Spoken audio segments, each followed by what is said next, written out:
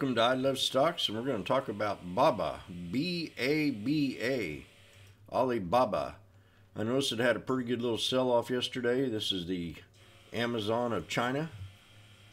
So I think we've at a pretty good little support level right now to maybe take the trade. But I got in it yesterday, and right now we're at 239. And I got in Baba at March 5th, 250 strike.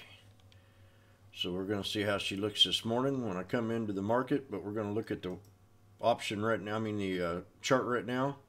She could pull back to this 236.25 area for a solid buy, but it just looked overwhelmingly like oversold. I was thinking support level was right here around 250, 253, 255 area, and we're down here at 238.84.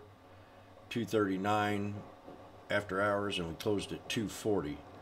So I think we can retrace back up to this 245 level, find a little resistance there at 245, and then bring it back up here to 249.41 where we had the descending pattern, and we'll take it from there. But she could run all the way back up here to right around the 253.82 area for a long, and that's Baba.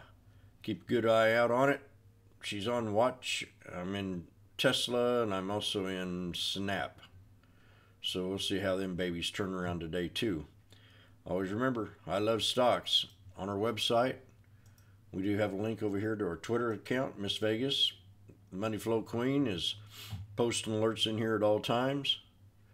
And also we have our little Stock Twits channel. If you hit and follow us on there, we're posting alerts in there too. Always remember, I love stocks. We'll see you up there when Bob is back at 250, 253.